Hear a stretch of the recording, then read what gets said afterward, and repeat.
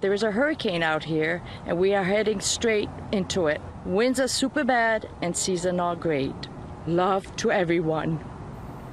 That is the heartbreaking final message sent from a crew member on a cargo ship that's vanished in the Bermuda Triangle. The Coast Guard still hopes to find survivors. So far, they've recovered one body and spotted debris from the 790-foot-long cargo ship. CBS 4's Donna Rapato is in Miami with the latest on the search. We see massive cargo ships like El Faro come in and out of Port Miami right behind me every single day, loaded with containers like those back there, as El Faro was before it tilted and sank. Some of those containers piled on El Faro are now part of two debris fields the Coast Guard found Sunday in the Caribbean. They also found one of the ship's shredded up lifeboats, life rings, life jackets, and human remains in a survival suit. The ship was headed from Jacksonville to Puerto Rico last Tuesday. As it entered the Bermuda Triangle near the Bahamas, El Faro's engine stopped Thursday for unknown reasons.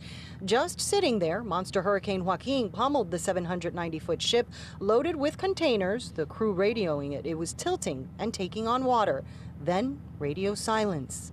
You're talking up to 140-mile-an-hour winds, seas upwards of 50 feet, visibility basically at zero. Those are challenging conditions to survive in. We believe it sank in the last known position that we recorded on Thursday. 28 Americans and 5 Polish sailors made up El Faro's crew, many, like Danielle Randolph, reaching out to family for what may be the last time. There is a hurricane out here, and we are heading straight into it. Winds are super bad and seas are not great.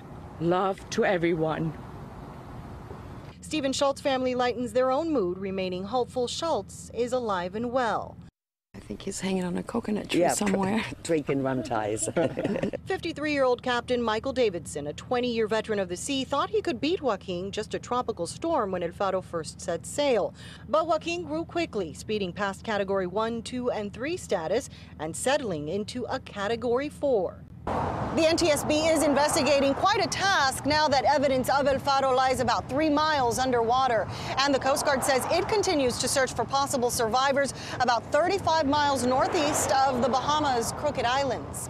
Near Port Miami, Donna Rapato, CBS 4 News Tonight.